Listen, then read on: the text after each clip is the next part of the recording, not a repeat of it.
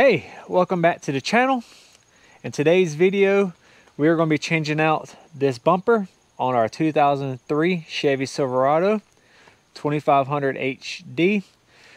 This bumper has something going on. I don't know if the video shows it, but it's definitely not aligned. It's like it's leaning downhill. This truck should have fog lights. I have the button. I have a wiring harness that is zip tied up, and we have no holes. So I know that this isn't the original bumper for the truck. So in today's video, we are going to be putting on a Ranchhand that I purchased off of Amazon. And let's go look at that now. Here is our Ranchhand that I ordered off of Amazon. I think it was at their shipping, handling, and everything, and taxes like $1,700. I went with the Amazon route because through Jegs there's a $200 freight fee, where with Amazon Prime I got it shipped for free.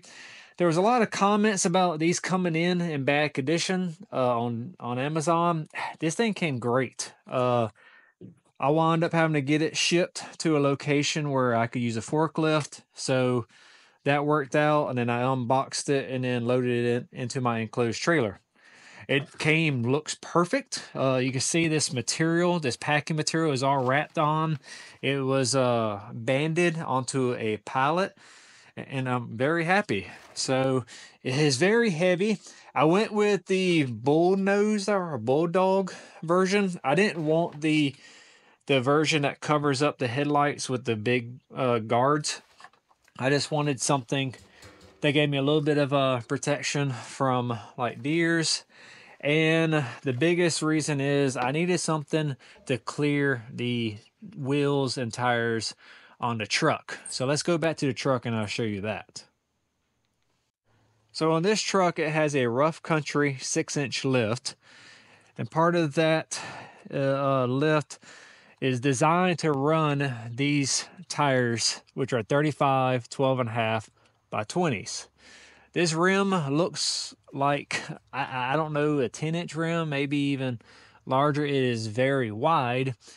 And you can see that the previous owner had cut this out for another wheel and rim tire combination that required clearancing. When they did that, they removed some bracketry that we, a friend of mine and I, used to at least make this bumper somewhat level. It was even worse before, and that's where it just turned into, I just want this whole bumper gone. There's too much going on. I don't understand. So I did not want to order a 2500 because from what I understand, it would have even dropped the bumper even lower. And I don't know if this package, this wheel tire rim combo would clear, as you can see how it sticks out when you turn. So I didn't want to do this twice. Went ahead and went with the Ranchhand because I know it'll clear. It should come out to about right here, which is where we're at now. This is what I hope, and should be good to go.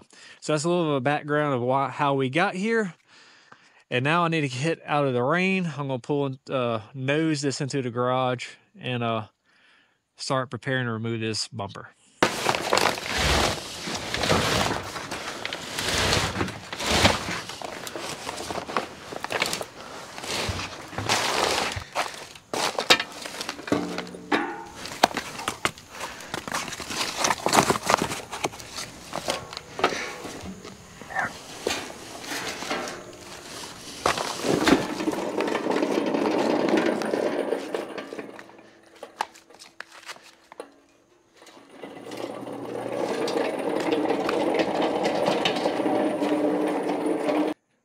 So you've seen how kind of complicated that was. It is definitely heavy, but here's another overview of it. We will definitely be using the engine hoist to be lifting it, and hopefully that works without damaging it too bad and staying level. It does have a hitch on the front, which I do like. In case we need to hook up some type of snatch block, or I do have a setup to put a winch that is made to go into a hitch, so that is an option. But yeah, that's it. That's enough talking. Let's clean up the trash, and then now I can get the truck nosed in.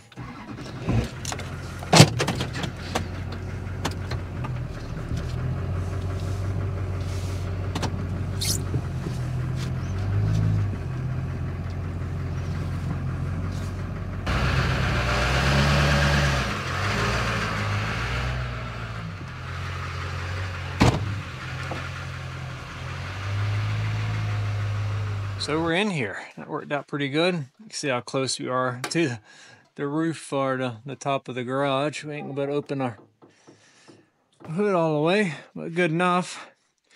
So something else I haven't shown y'all. This back here. We got headlights. So I haven't even opened them yet, but we have some headlights to put on.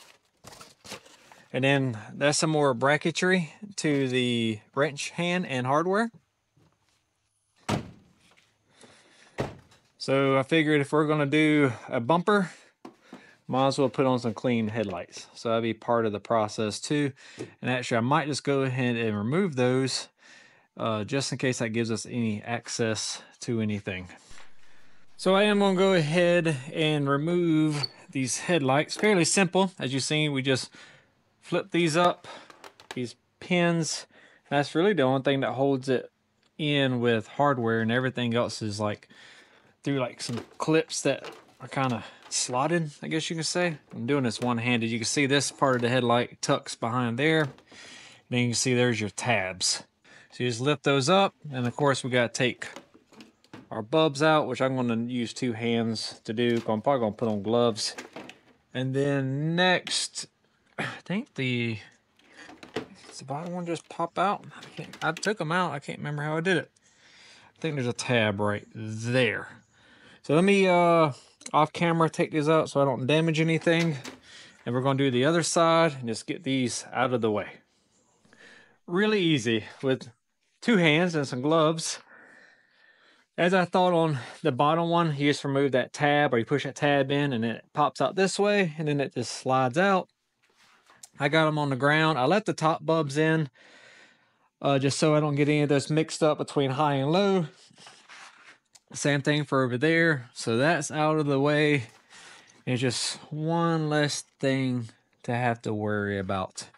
So we had these homemade straps and everything that we were doing just to try to remedy this from being so canted down. So I'm gonna go ahead and remove those, and that should really let this thing sag, because there was a lot of pressure to even get this bumper to be this straight or level. Now after that, I'm going to have to get under the car and find our next bolts and go from there.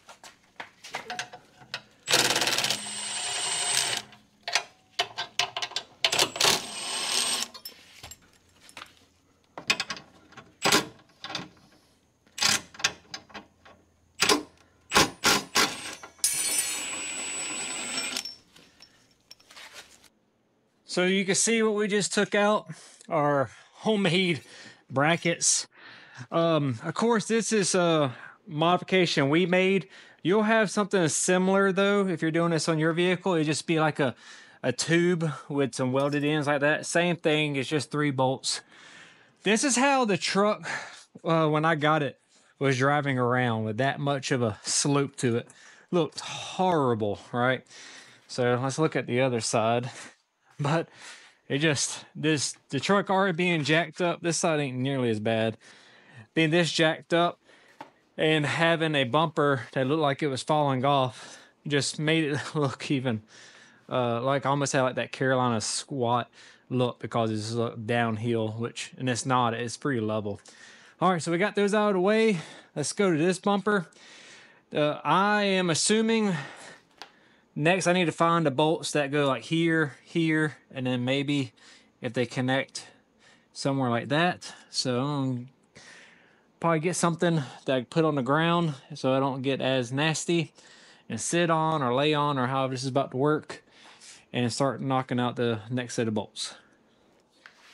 So after getting under the truck, you can see the socket here, and it's all janky. I really don't have a whole lot of confidence of making a video on how to remove a bumper because there's some modifications on this thing. Now, definitely part of this video of how to install this one will be accurate, but how to remove one, not so much. So it looks like this is a 19 here, and they got some spacer things going on. I don't know. And then this one looks like this bracket's all bent. So I'm gonna take these bolts out and then go to the next steps. If something looks weird, and then, but it does look like if I take those out, combined with those side brackets that should be in there that we just took off that janky stuff, that this actually might just come out. Might be it. So we'll have to see.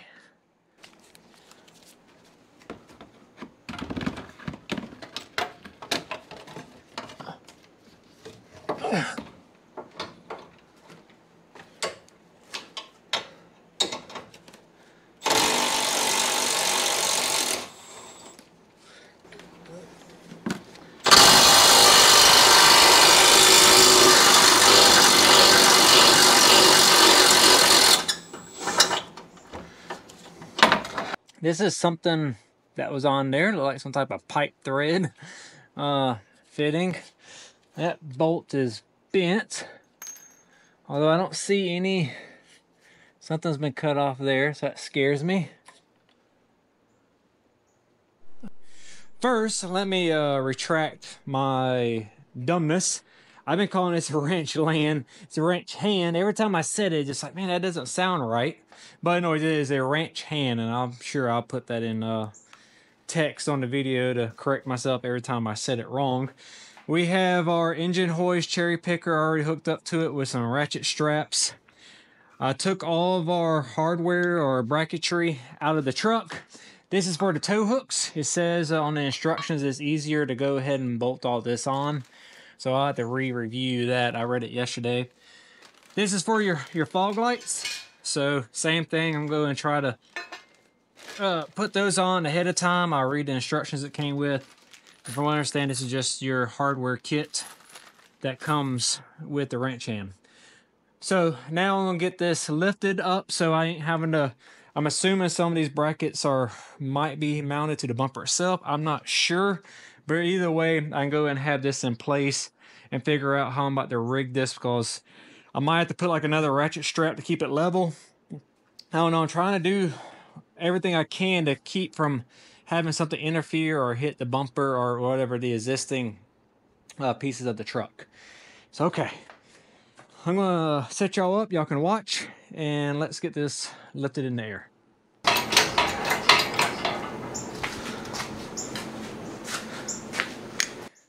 So we got it in the air. Let me show you all how I did the rigging, because this worked out pretty good. I needed some Harbor Freight straps. I wrapped it on the bottom because I needed my hooks to stay as low as possible, because I wanted to be able to ratchet these straps as close as the hook as I could, because as you can see, we're starting to get where I'm worried about hitting the garage door. So that worked out pretty good, wrapping it and then looping it over. I did it on each side, so I have two for not, what do you want to call it? Not, I don't want to break a strap because this thing is heavy, right? So I got two of them, so I feel good about that. And then it kind of balances it because I got them separated to help give me some side-to-side balance. And then it, as you can see, it's just a little bit leaned back, which might work as we go to the front of the truck. We'll have to see. Just looking at the truck, I have a black emblem I might throw on while this is all off. I don't know. Y'all see in there? I think it's, if I'm gonna do it, I think it's just some nuts. I think I can take that off and throw that black emblem on while it's out. So I might do that too. I think that'll look pretty sharp. So here's the emblem. This was found in the toolbox in the back. Got some scuffing on it. And one part of me says to paint it, but the other part of me says, I mean, the truck ain't pretty either. So I'm gonna throw it on like it is, and if I regret it later, we'll take it back off. But it's just threads on. It looks like me putting a socket on the back is just two 10mm. So I'm gonna go ahead and zip those off and let's put this on. What y'all think? I think it's fitting. The perfectionist in me wants it to be clean, but the guy who realized the rest of the truck isn't clean doesn't want it. I think it looks worn. If anything, I would like to scuff up the rest of it, but let me step back so y'all can see it. I'm thinking, no, I was gonna say I was gonna go and put the rest of the headlights in, but I'm not, because I would be very upset if I accidentally like rub this corner into that lower one there. I'm really curious if this is gonna stay on too. It's something that we noticed when we was working on this truck, that this thing, this plastic was all flippity floppity. So I'm curious. Okay, a few hours later, I think I have the passenger side fog light figured out. You can see it's kind of not what I thought it would be. That's why I spent so much time figuring it out. But I think I have an idea of it's just meant to not be a blank hole, I guess you can say. So on the driver's side, I'll show you what you need to do. So I got some eBay special fog lights, since this one did not come with them, and some eBay special hooks. And since this truck didn't come with those either. But let's get through the bracket system. So for the passenger side, let me show y'all the instructions. It's kind of confusing. So I have the top one because it is a Silverado. If you had a GMC, you got the round fog light there. So you see this top bracket like it is there. It mounts like this. You have your bolt and nuts that go through, and then you have your bracket comes up like the Z, I guess it is, or yeah, Z, like that. And then you got to find some hardware and some nuts if you don't have your fog lights. But if you do, then you just use the hardware that came with the fog lights. I got a nut plate kit and stuff like that that worked pretty good for the hardware.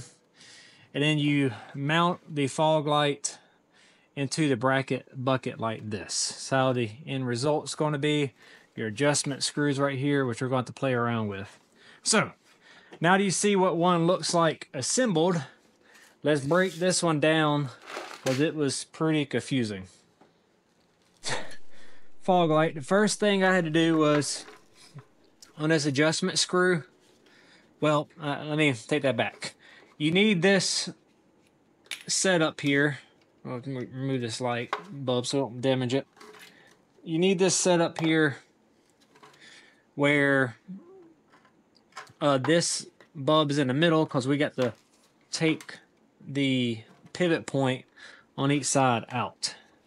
And I was messing around with it earlier, and I try not to crack it. And you just gently take it out like that. It'll pop, or kind of move like that. And you see, if you have it all already messed up on your alignment, taking this out, it'll get caught up on the edges. So you don't want that. Try not to do it. All right, see, like that. And then it's hovering, or what you want to say. And then we're going to take and loosen up our adjustment screw here and take it all the way out. So I'll do that off camera. Separate it like that. The nut, or the adjustment screw and nut will stay in there. What you're going to do is there's two tabs on each side. And what I learned is if the Allen head that is inside is off to one side or not, it'll make it kind of hard. Like if you move it this way, it won't go in, but if we shift it that way, I'll do it like that, and it comes out. Now, the pain in the butt part. Let me find the bracket for this that is going to go into this slot. So this needs to go in here, and then I had to put this on a table and use a rubber mallet to get this to seat. I had to make sure that this was flat on that square piece, or it didn't just give it enough to clip here. Because when you make your adjustment, you don't want this to come out, because your fog light will lose this adjustment after you set it. So one thing I did notice is as I was hitting that, I bent my bracket. So on the other one, I'm going to make sure the bracket is straight, because that's going to mess up our alignment. I almost fell when we do that. All right. So we have that adjusted out. So let's pull out our instructions. So I have the, was it the Bull? Let's see, our Bullnose one. If you look here, it says these holes will be used to mount the fog lights with the Bullnose. So let's see if it's on this one here. On both of them for GMC and Sierra, that's there. So for that, that means we have to use these holes and not these. So we're going to take our E-clips here and we're going to put those in place. And then we're going to take our hardware and bolt it up here. So we have that in place. And what I kind of did was use the height to kind of line up to the top here. And then this has a bunch of adjustment in it. I'm pretty happy with that. Let's go to the front. Let's see. Yeah, I'm pretty happy, I think, with that. Let's see if we can compare the two. Yeah, look, blah. So now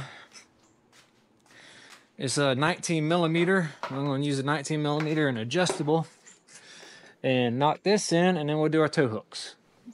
I'll show you how the tow hooks hook up. So you use the OEM bolt.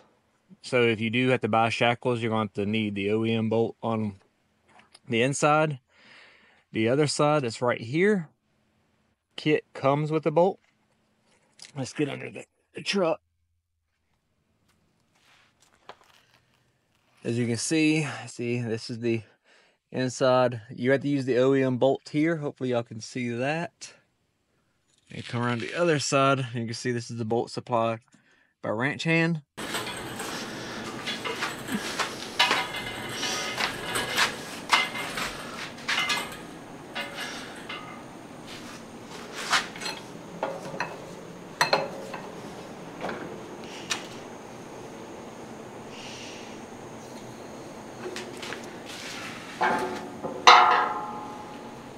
This has been horrible. I mean, got a mess over there. I'm losing my mind. I really need to stop, but I need the Trans Am to come back inside, so I have to finish this tonight. The issue is these two top bolts, and I'm not going to blame it on Ranchhand.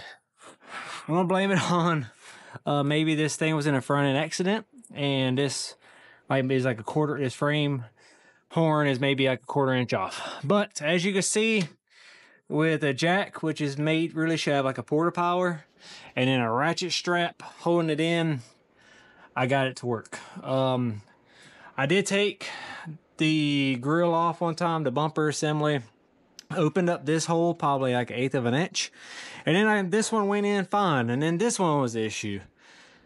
I don't know, highly recommend 2 people, because this has been really exhausting by myself, especially with the alignment issues. But as you can see, there is a will, there's a way between ratchet straps and jacks. If I would have had my big ratchet straps, maybe I could have did something different with wrapping ratchet straps around the horns or the frame. I don't know. But I want to show you with a bumper and a 2x4 and then a ratchet strap, I got it to work. So I'm going to take all this apart. I got the 2 bolts at the top in. Now I'm going to start putting in the other bolts that go in like here and stuff like that. Now that I'm using a ratchet strap, I highly recommend one, just instead of fighting this thing. For the ones that go through the frame, the way I'm doing it, use the ratchet strap to pull it back. I'm taking a magnet, pretty strong magnet, hooking it up to my washer to my magnet, laying it down on the bolt. I have it on there. And then if I can find our lock nut, this is not the lock nut, this is same thing, attaching the lock nut to it, kind of like that. Then we're going to fish it in there, and then we'll thread it into the lock nut.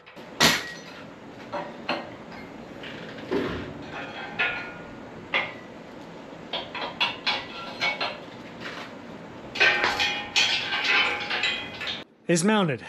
All we gotta do is get some tow hooks and the bumper be complete. So let's dig out our headlights. Probably put on some fresh gloves and see what the finishing, how it's gonna look when it's all finished. Yeah, it's looking pretty sick. One of the things I don't like is I got incandescence up top, although it's kind of hard to see on camera. It looks pretty white, but it's actually pretty yellow.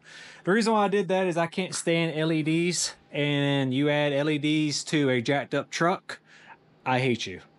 I'm used to driving a little vehicle as a commuter because they get the best gas, and I can't stand oncoming traffic. Yeah, pet peeve of mine. I ain't gonna go on a rant. So I run incandescents. It might not look the best, but it is what it is. My daytime running lights though are LEDs. They're daytime running lights. Not really worried about blinding people with those.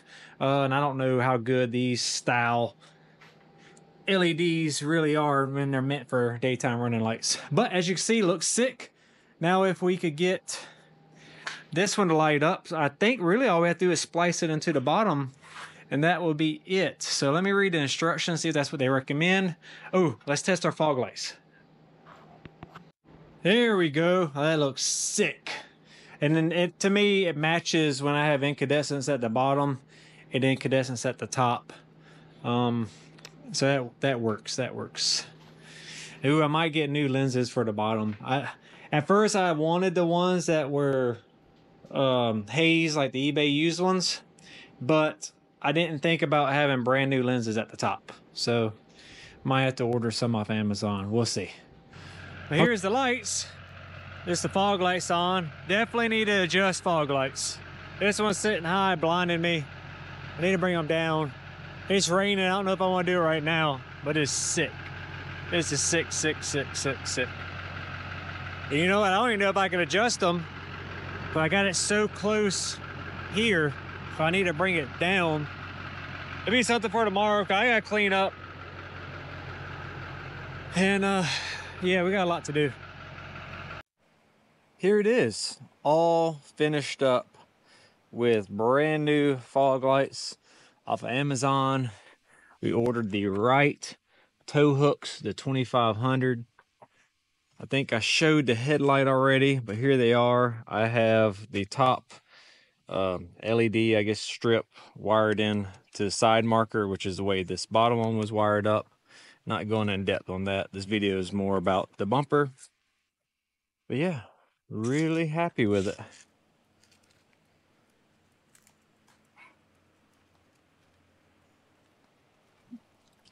The fog lights, pretty simplistic. Amazon sells you the whole bucket and everything. The only thing you need is the adjuster, the light itself, and some light bulbs. And then we got everything adjusted.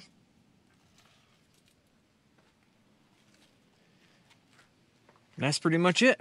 So I'm gonna go ahead and close this video off and try to get this posted so y'all can watch it. And hopefully this helps somebody. On to the next one.